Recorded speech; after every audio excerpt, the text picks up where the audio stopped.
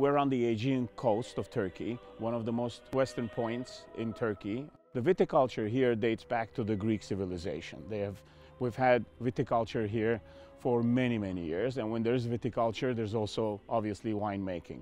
This is a very old, ancient winemaking area. Although our project is very new, we started planting our vines back in 2006 and started producing wine actually in 2015. So it's pretty new as far as we're concerned, but the area from a viticulture point of view is pretty ancient.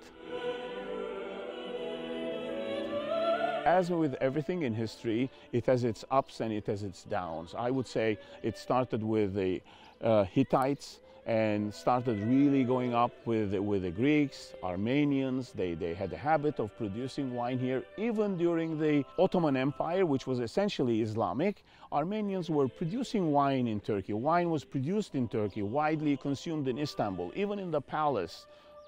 It will be contested, but even in the palace it's consumed. So wine was a big part of the culture of this land. But then afterwards, due to religious reasons, due to social reasons, it dropped. It dropped significantly. And what is Turkey right now ended up at the beginning or mid last century, all the wine producing in Turkey became monopolized. So it was government production in Turkey only. So that kind of killed the quality, that killed the history a little bit. But things changed over time. New millennium started with new projects. There's a lot of new wineries like ours coming up. If we talk specifically about terroir of Çeşme, I think it's very special. It's an unusual place to produce grapes. We're 500 meters from the sea, we're totally flat, it's hot.